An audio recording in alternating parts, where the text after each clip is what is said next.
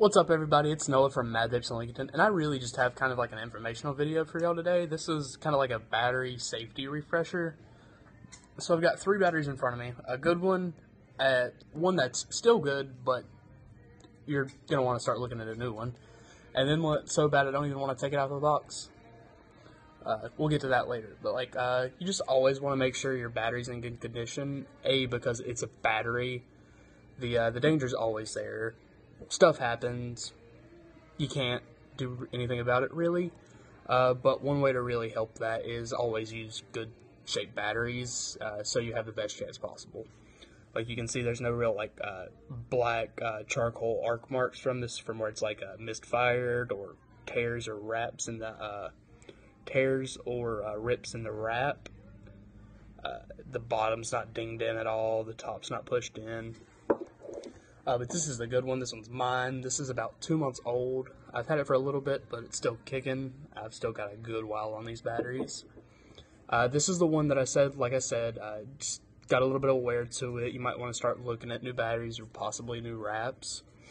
There's no real noticeable tears in this one. It's still a really decent battery to throw in like a mech or like a single battery mod. But you can see the buildup on the bottom from where it was in an RDA. That's just carbon buildup. It's going to make it fire weirdly, not fire fully all the time, because that actually messes with the connection.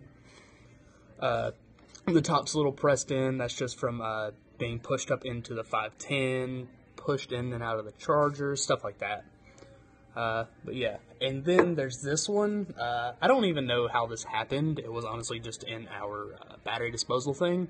But it's the worst one I could find, and it's for good reason. It's bad. Check this thing out. You're not going to want to use anything that looks remotely like this in any kind of device. I recommend bringing it up here so you can get rid of it properly. The dump takes cell phones. You can put it in with a cell phone pile. It's a lithium-ion battery. It's the same thing that's in those. But yeah, excuse me. I'm not going to hold this for very long. I don't have metal skin or anything, but still. Don't want to drop it or anything, but this battery has been through absolute hell. Most of the wrap's gone, all of it. There's actually supposed to be a little black insulator or white. This one's black right here. That goes around the top, and that actually helps not blow up. And without that, it's kind of like a shotgun shell full of battery acid. But yeah, guys, just make sure you always use good wraps on your batteries. You'll never have an issue. Mad Vapes in Lincoln, Noah. We'll see y'all guys next time. Thanks.